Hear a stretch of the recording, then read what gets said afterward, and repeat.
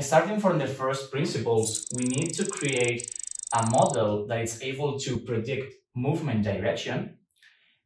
At the same time, we need to be able to predict movement quantity. And finally, we have others like risk and trade management and even position sizing to be able to create that optimal alpha that we can see here, okay? So principally, we will be focusing onto the movement quantity here. And the first definition that comes to mind is what is really a regime shift? So there is a simple idea behind it. So we will just go through it. A regime shift is a change on the returns distribution. And we can just analyze it in its more raw format as thinking about volatile and not volatile or quiet regimes.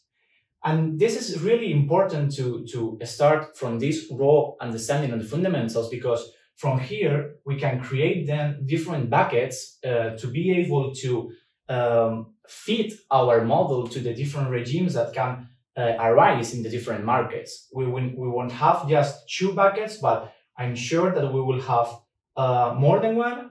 And also, as markets evolve, we will also have more buckets as we go, okay? Because that returns distribution, we cannot only focus on one look-back period and not even on just the historical data, and we need to be evolving as the markets also evolve, okay?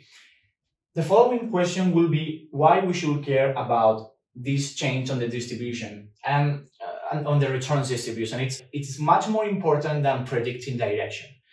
In the sense of predicting direction, this is something really important to be able to get to that outcome of creating optimal alpha.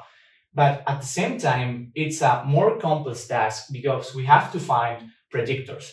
It's not just analyzing the actual state of the markets, but we also need to find some variables that are predictors and that are not predictors, are not accustomed or are not really historical in their sense, because if they are historical, we are lacking that prediction capability in most of the cases, okay?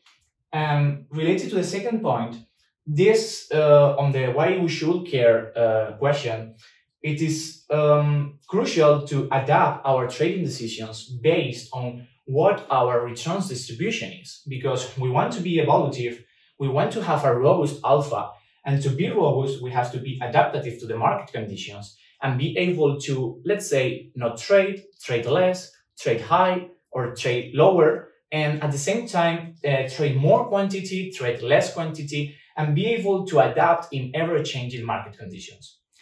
So just going back to our previous video and finally getting to this change on the returns distribution, that we can say that it's really clear that change on the returns distribution shows the dynamic behavior of the markets in place, okay? That's the practical aspect, and we will just go a step forward on that practical aspect, and it's that, as I said in the first video, many practitioners, a great percentage of them, they fix all the parameters that they have on their models, and that's not the best approach to create that optimal alpha that you want to see here, okay?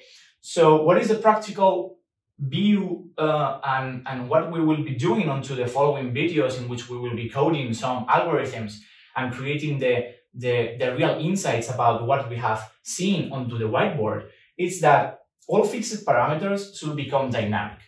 And this is really clear to go back from this sequential path that we have gone through this video and really see how dynamic behavior is in place. So we should be dynamic, and we need to be dynamic to adapt to ever-changing market movements and regimes.